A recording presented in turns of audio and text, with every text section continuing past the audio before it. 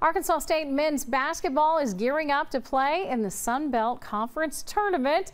Logan Whaley joins us from Pensacola, Florida. And Logan, what do you have for us?